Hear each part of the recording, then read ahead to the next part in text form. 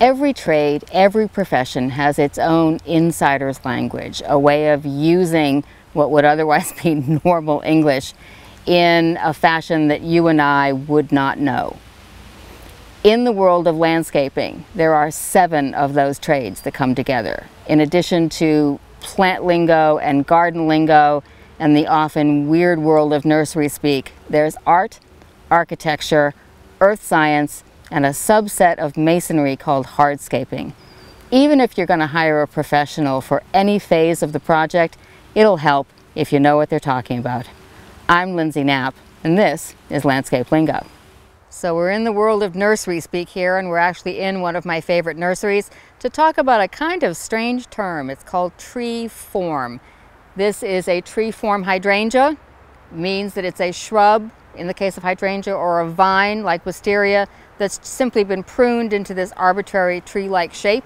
I love them, I use them, they present their blossoms at eye level. You get to underplant them, so they're very useful in landscaping. Their only problem is their tendency to revert to form. So it's kind of like pasteurized processed American cheese food. Just know before you buy what you're getting and be able to take care of them.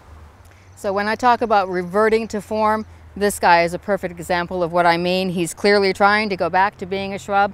And the only thing you need to do is prune the branches that occur below the level where you actually want them. He's also a really good example of what we mean by new wood and old wood. Things that bloom in the summer, like hydrangea, tend to bloom on what we term new wood. So all this growth and all these blossoms were set this year. Anything that blooms in the spring, generally speaking, was blooming on last year's wood. So that's old wood, this is new. Simple as that. So when nurseries talk about B&B, they're not talking about some fabulous little country retreat. They're talking about trees that have been balled and burlapped. Ball as in root ball, burlap as you can see. These guys are much more mature. They are sold by caliper size, which is a measurement of the diameter of the tree trunk, usually about a foot off the ground. So some nursery terminology is a little more subtle. We talk about plants that like, love, or merely tolerate certain conditions. You can kind of gauge that based on where you're finding them in the nursery. These plants are underneath the pergola. Pretty good guess, even if you didn't read the plant tag, that they like being in shade to semi-shade. Plants across the way in full sun, same story. That's the kind of environment they're going to want from you at home.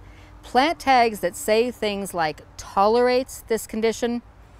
Think about Thanksgiving dinner with your least favorite relative. You can do it for a day. You might not be so fortunate tolerating it for an entire year. So make a careful judgment about where you put that plant.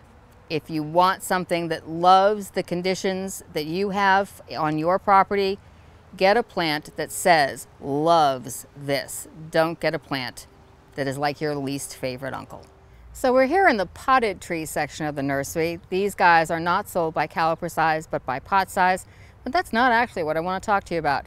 This one is a perfect example of a weird little phrase called drought tolerant once established. So we go back to the tolerant thing, but it's the once established part that is really important, because establishment can take a year, even 2 years. And so when we see that tag that says drought tolerant, we tend to put them far away from house and hose.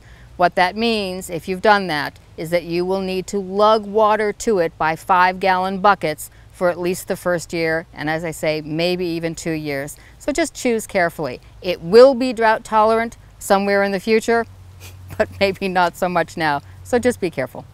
So I hope you found this fun and helpful. Stay tuned to this channel. Follow us on social media. There's more landscape lingo to come. I'm Lindsay Knapp. I'll see you next time.